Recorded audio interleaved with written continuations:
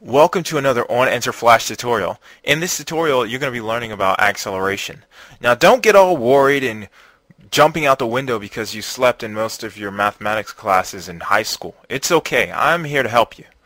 What you have here is an object. I call this a ball, and it's moving back and forth, and as you hold on to one key it accelerates. It gains speed. So we're going to learn how to do this. There's a lot of games that use this, and this is a very useful thing to know. So let's get into it. I've created two layers. One is my ActionScript 3 layer, and one is my content layer. And of course, lock them both and put all the actions in your ActionScript layer. And make sure you name your object, your movie clip. I named mine ball because we're going to have a ball. For the code, it's not exactly a bare bones structure, but I'm not just going to leave you out to sea. I'm here to help you out to understand what is going on in this code. The first line of code is var key object equals new key object stage. If you've been watching my previous tutorials, then you know what this is. This is how we access the key object class that we downloaded from sinocular.com. If you don't know what's going on right now as far as this line of code goes, go to my previous tutorial, Character Animation and Movement, where you learn about the key object, because without this we won't be able to get user interaction. So the next line of code is a variable speed, and this speed is a number, as you can tell, and we set it to 0. For our stage we set an add event listener, event enter frame, and the function that we want to use is on enter. So every time it enters a frame, this code inside this function that I've written here will run. Let's examine the code inside of the function. The first line of code that we have, if ball x is greater than 520, then you want the speed to multiply by 1 and get assigned to speed, and we set the ball x back to 520. Well, for this right here, what's happening is when the ball is moving, we need to create some boundaries. So these two if statements are the boundaries. And where do I get this number from? Ball.x is greater than 520. Why not 550 or 1000? Well, this has to do with the stage. The stage is 550. But I figure because of the ball's width, I'm going to subtract pixels so I make sure it doesn't go off stage. We want it to basically bump. The registration of my ball is in the center.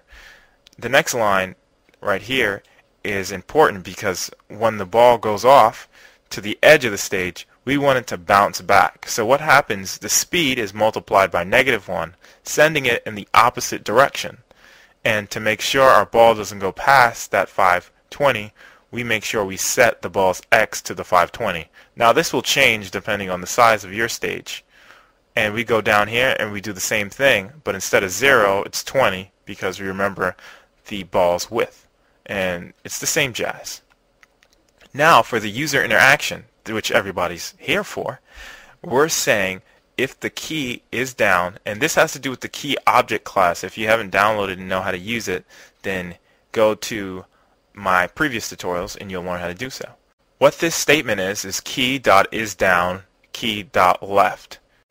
What's happening is we're saying if the user is pressing down the left key, we want to subtract 4 from it constantly, so it just builds up and builds up. The next line is for the right, and it does the opposite. It adds 4 constantly.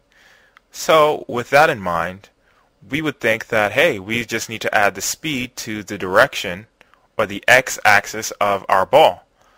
But hold on there, not so fast. What we want to create is a cap, because if we just keep on adding 4 to it, it's just going to continue to build up speed until it just goes flying off stage. So what we want to do is type some statements to control the speed of our speed, or how fast our speed, whatever, you know what I'm saying. And those two statements are, if speed is greater than 20, we want to set it back to 20. And you can copy and paste and just change a few values.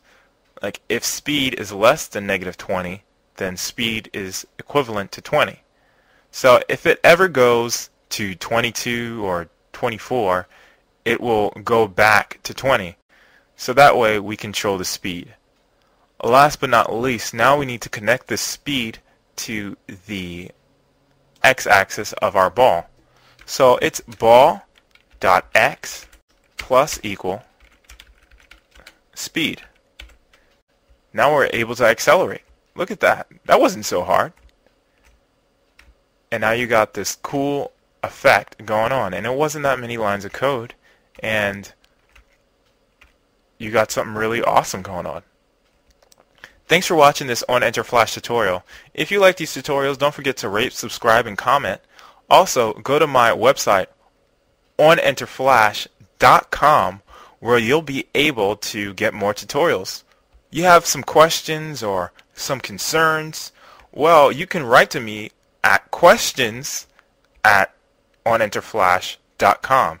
Don't worry, it'll show you at the end of the video, so stay tuned.